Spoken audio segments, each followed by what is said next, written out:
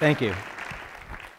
I'm here to challenge you all to how we think about cities and how cities shape us and how we live in cities.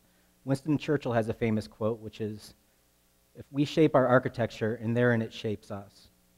And around us, we have these cities we live in, that become a patchwork quilt of lots of interventions that are conscious or unconscious. And I'm going to challenge you all on how deep a question can solve a problem. And I'll use this quote from E.E. Cummings. Always the beautiful answer who asks a more beautiful question. So I'm going to give you all 5 seconds to take a simple test. I don't think you're all expecting a test this afternoon. But we're going to do a quick little study of a children's puzzle. I want you all to count how many shapes you see in the next image. You'll have 5 seconds. It's pretty quick and easy. So, and y'all can just yell out when I'm done. Tell me how many shapes you see in this next image. Ready? Go. A little louder. 8. 45 is a high. Okay, how many kids were on the school bus? Anyone? 4. There's actually 5 kids on the school bus. It's 10 after 10 on the clock. I've shaped your reality by the questions I've asked you. And this happens to us all the time. Whether we're designing an I-26 highway, it happens to be an impact area of 500 acres in the community. To me, 500 acres is more than a highway. So when we talk about the city, when we think about how they're shaped, I think of how I grew up in Rome, New York, which is in the upstate of New York. And it's the center point of the Erie Canal. Y'all remember the song, the Erie Canal song with the mule named Sail. The Erie Canal started at Rome and went east and west from there, and that was pretty much the high point of my hometown. From there, it started to die. And as I was a kid, somebody came up with a brilliant idea of replacing the downtown with a Revolutionary War fort. So we got this wooden fort built in our downtown that basically replaced all of these images that you see here. All of this stuff is now gone. But we did get this wooden fort. Isn't that exciting? I mean, we have these people that dress up as revolutionaries, and we get a Canadian tourist every once in a while. But it kind of warped my sense of what cities are. And not only did the fort happen, but we got a pedestrian mall, we've got a couple parking garages, we built a new city hall, a new parking area. Basically, all of this stuff was dead. It was killing the downtown. We got a new mall. We replaced downtown with a new mall. That was spectacular. And a bridge connecting the mall. And our downtown died. We have this great fort if anybody wants to visit it. It's exciting. No one goes there. When I went to architecture school, we were obsessed with the suburban environment, what was happening in the suburbs, these places that were being made, these roadways to nowhere that were getting clogged with congestion, and also the human environment that we were making consciously or unconsciously. I had the good fortune of going to another Rome, Italy, and this is my apartment here, and this is where I went to school, and this is where I ate. And I was able to study a place that had been around thousands and thousands of years and didn't make the same mistakes my hometown did. And it let me think about, well, what are we creating here? And how is my town different from Rome, Italy? And so my lesson from this is all cities are like DNA. They're all like people, all before you. So if you want to see how I started my life, this is it, when I had hair. And this is how I'm going to end up my life. So there's not a lot of genetic change I have in this path to becoming my grandfather. Or more importantly, I look at my father pretty much all the time. We have 2 genetic issues in my family. I'm genetically Italian, so I like to eat, and you can see that on my father. I'm also genetically predisposed to heart disease, so I will have a heart attack. I will have the same heart disease my dad has. But there are things I can do to shape that. I could eat differently. I could exercise more. These are things that we think about with our own families. Are we doing the same with our city? Who is Asheville's grandfather? What does Asheville want to be when it grows up? And do we ask those questions here in Asheville? And I had the good fortune of working for a firm, Public Interest Projects. I like to jokingly call them the BASF of downtown Asheville. No one knows who they are, but they know their products. The orange peel, malaprops, salsas, zambras. And they was founded by Julian Price in the upper left here as a for-profit real estate development company. So this is one of our projects before and after. So we do the physical buildings, but we also look at the economics behind it. And this brings me to another lesson, which is Pat Whalen. I've learned a lot from Pat. Pat's Julian's trustee who runs the company. He's the president of the company. And for Pat, it's always getting to know the numbers. And what's fascinating about what he did is he challenges what government is. And I'll just go ahead and read this bottom line. Incorporation is the forming of a new corporation. The corporation may be a business, a nonprofit organization, a sports club, or a government of a new city or town. Basically, all of us are shareholders in this corporation called Asheville, or Buncombe County. And so what we have here is a finite bubble of land, and we're in control over what it looks like. That leads to what is land, how does it produce tax base? So this is another one of our buildings.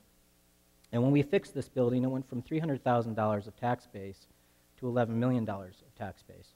What that represents is a 3,500% tax penalty for our work. Or another way of looking at it, that's a 3,500% increase in our community's wealth. And these are conscious choices. How do we get more of this in our community? Another way of looking at it on a per acre basis, this is land to value to Buncombe County.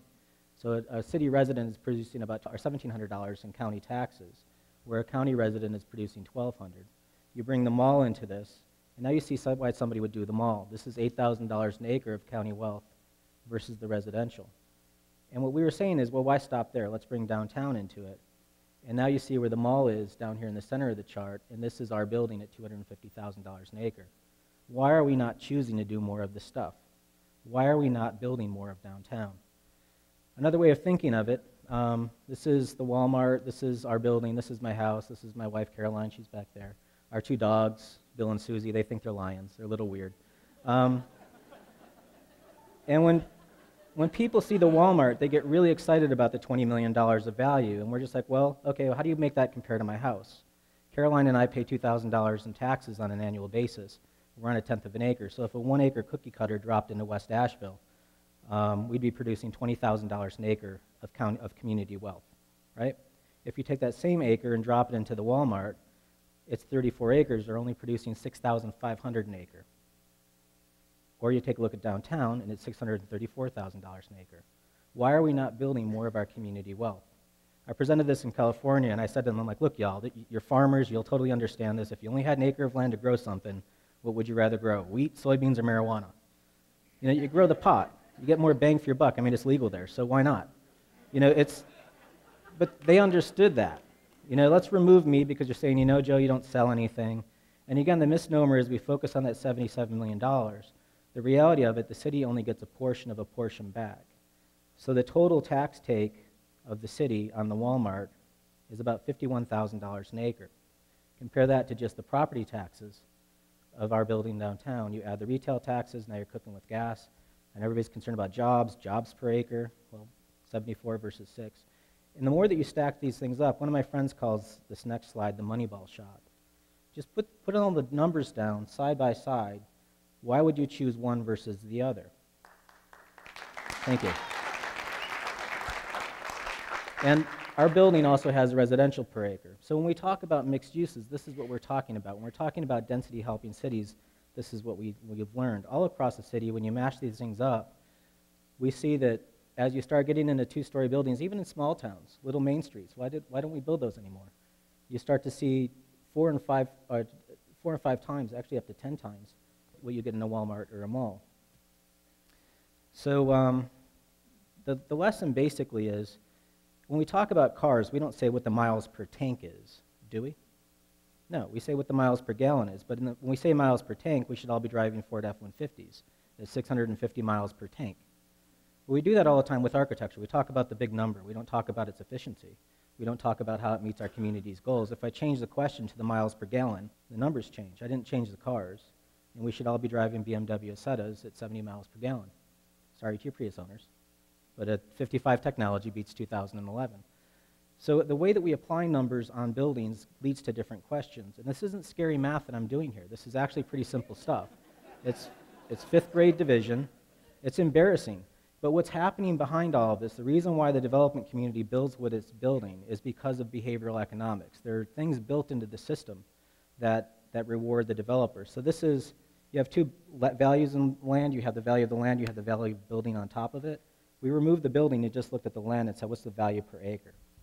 And so you'd expect it to all look like this, that everybody's land is the same value per acre at $15,000 an acre. But looking over here, we said, well, what's going on here that it's $15,000, and as soon as you cross the street, it goes up to $35,000 an acre. And the tax assessor was sitting in the front row. She goes, you don't understand. I said, what don't I understand? She goes, well, the more land you have, the lower the value. So we said, well, even with 3/4 of a mile of roadway and 3/4 of a mile of roadway, that all that infrastructure, you're going to give me a discount rate? And she's like, yeah. I said, or another way of putting it, if I do stuff in the downtown, you're going to penalize me. And she goes, yeah. And she's like, well, that's our standard. I said, where'd you get it from? Did Moses deliver to you on a tablet?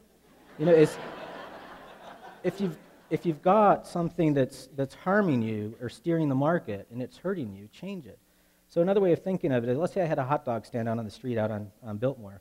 If it cost me $10 to make a hamburger and $1 to make a hot dog, yet I sold that hamburger for $1 on the street and transferred that cost over to the hot dog, how do you think the consumer would respond?